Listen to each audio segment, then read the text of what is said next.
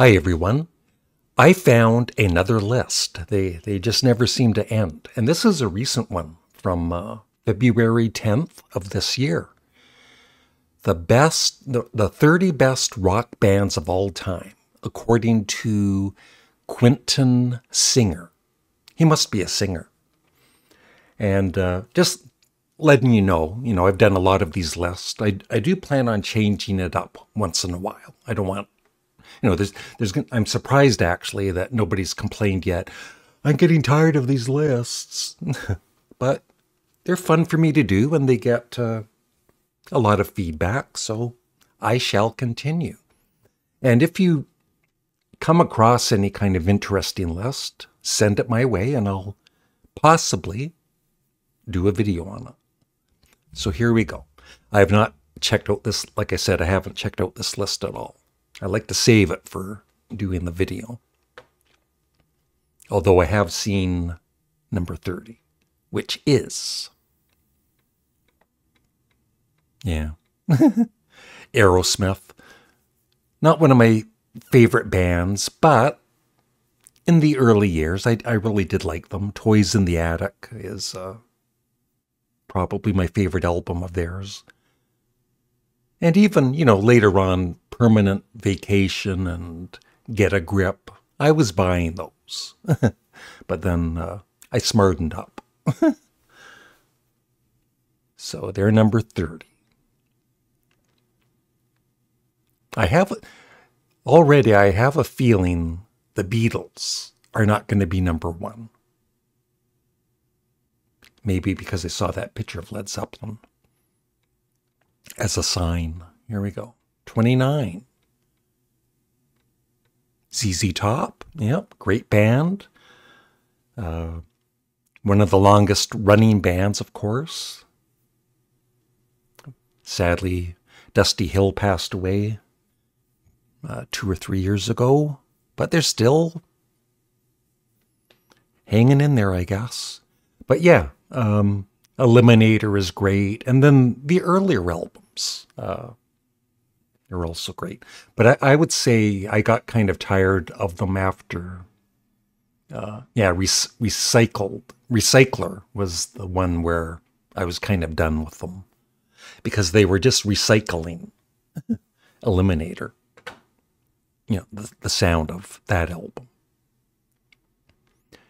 28. Morris Gotro, his favorite band. I'm glad they're on the list for Morris. Yep, I like Tool. I don't have any of their albums anymore. I did at one point, but I don't know. I just didn't play them very often, and I'd rather play something else than Tool. But, like I said, they are a very good band. Oasis. I've done some reactions to Oasis on Patreon, and I was really impressed with the songs I heard, and some of their solo work too. But just overall, I just never got into Oasis, but good to see them on the list. I know they have a lot of fans. Unfortunately, so do Kiss. I liked their debut album a lot. I bought it as soon as it hit the record store back in 1974. And I bought a few of their albums, but then I gave up on them probably around the time of Love Gun. Number 25, Radiohead. I can see them being on the list. Overall, I prefer their earlier, OK Computer is great and Kid A, but still, I think I loved their earlier albums that were more guitar-based. Like The Bends, which is probably my favorite album of theirs. But a great band. I'm not seeing too many issues with this list so far, even if, I don't love all of the bands here. Like Journey. Yeah. Not a fan. Nirvana, of course. Yep. Cream. I like Cream in my coffee. And I like Cream, the band. Yeah, I'm not a fan of Heart. Some of their early albums are pretty good. And Magic Man and Dog and Butterfly, but they just went a little too pop for my liking. But if you like them, that's great. I think I see Guns N' Roses in every list I do. Yeah. Rage Against the Machine. I never really got into that band.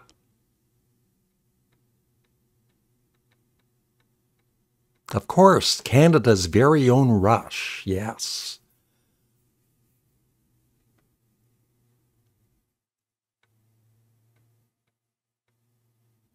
Iron Maiden.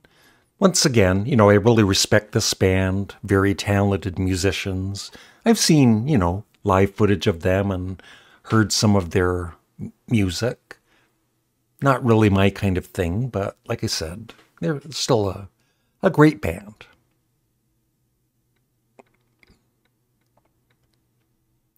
Yeah, U2, as I've said many times, after the Beatles, for many, many years, it was U2.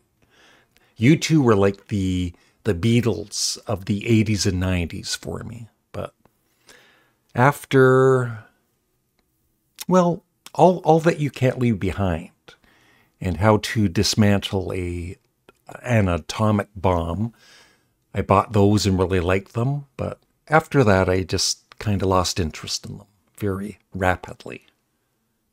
But early U2 is great. The Clash, I love The Clash. I have their box set here somewhere. Yep. My favorite album of theirs is Sandinista. The Doors. Yep. I have all of the Doors albums, and so some people are I just read recently some viewers saying, "Oh, they're overrated," but I don't feel that way at all.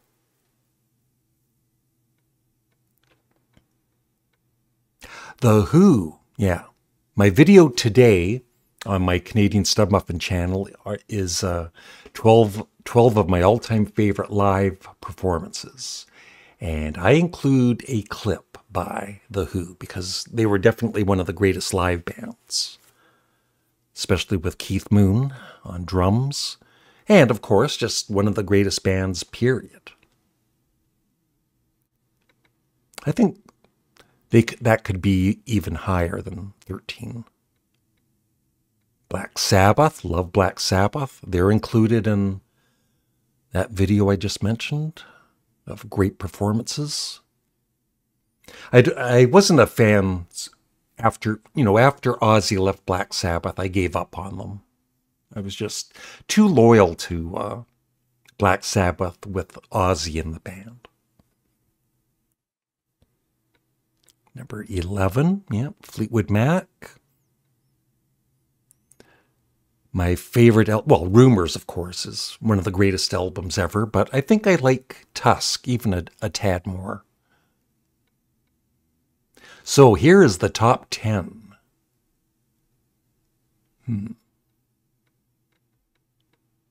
Yeah, AC/DC. They're included in top 12 performances on that video on my other channel. Check it out. Yeah, one of the greats.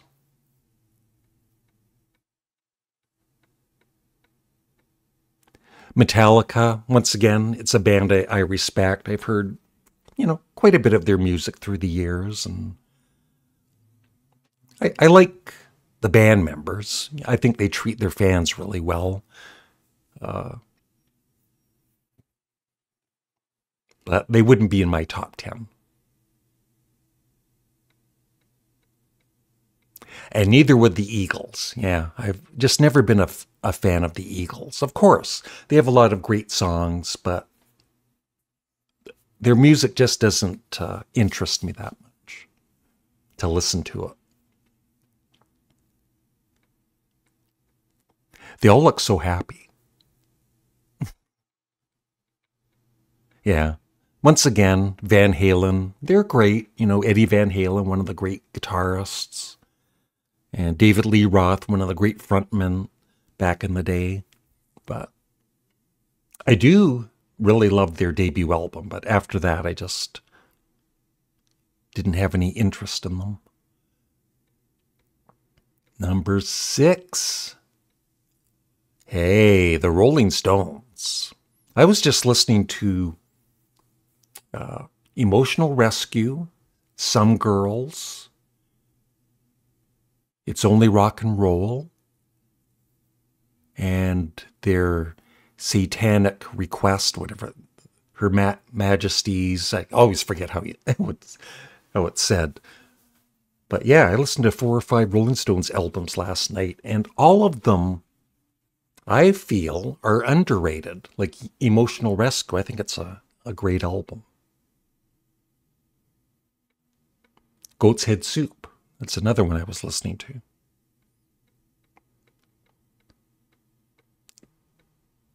Yeah, wouldn't be in my top 10, but Jimi Hendrix, of course, is one of the greatest, could be the greatest guitarist of all time. I have no problem with people saying that. You know, I have my own personal favorites like Steve Howe of Yes, and Buck Dharma from Blue Oyster Cult. Got a bit of a cold still. But definitely a great band. Number 4. Yeah, Pink Floyd. The Dark Side of the Moon, one of the greatest albums ever, in my opinion. And then their earlier stuff, of course, with Syd Barrett.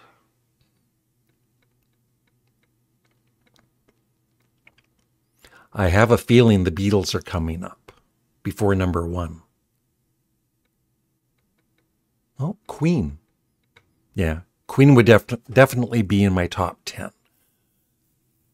They're not a personal favorite, but they'd still be in my top 10 because of so much talent in the band. And not just Freddie Mercury. All 4 band members are just so good. All right, number 2. So it's the Beatles, and who else is missing here?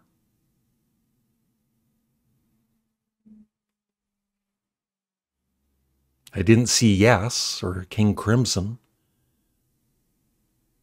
or Sparks. Yeah, the Beatles, number 2. Interesting. No, they're number 1. So this list was okay overall. Not, like I said, not that I liked all of the bands, but the Beatles at number 2 is just wrong. I'm sorry. They're number 1. So who's number 1 on this list? I'm getting mad. I'm just trying to think who's missing here. Led Zeppelin. Yeah, Led Zeppelin. The earlier picture, and it just hit me again, yeah. Well, I disagree with it, but I can't deny, like, Led Zeppelin would be in my top 10 for sure. But, yeah, number 1, Led Zeppelin. Do you agree with that? Let me know. So that's it. Another list done. Not a terrible list. At least Nickelback wasn't in the list. And yeah, I would love your thoughts. Who do you think is missing from the top 30? Please remember to like the video and leave a comment below, and make sure you're subscribed. Thank you. Have a great day. Bye.